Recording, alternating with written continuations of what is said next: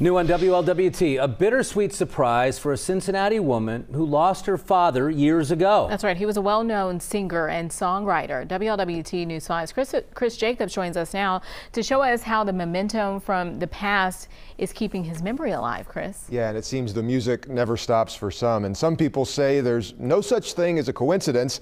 And that sentiment was echoed here when a childhood neighbor stumbled upon a beloved piece of the past. He was just a good man with the biggest heart.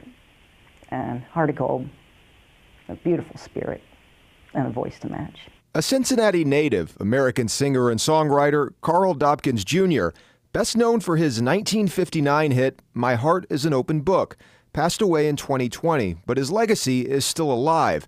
His daughter, Anita, received a message last week that has changed her life. Well, I got a private message on Facebook from an old neighbor.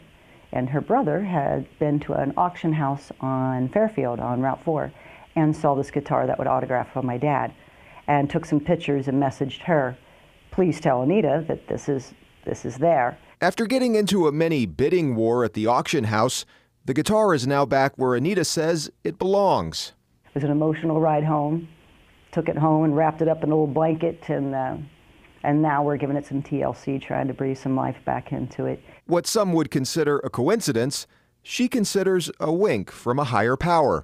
I've just really felt like all the places of all the world, for one of these guitars to turn up and him see it and contact that, it really, I think this was a God connection there. It had to be. I know it was.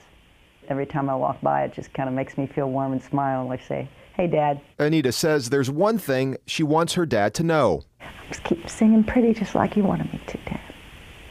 Just keep sharing that joy of music just like he shared it with me. Well, Anita Dobkins White is a vocalist herself in the musical duo Anita and the Daves. She says she'd love to play that guitar on stage one day. Chris Jacobs, WLWT News 5.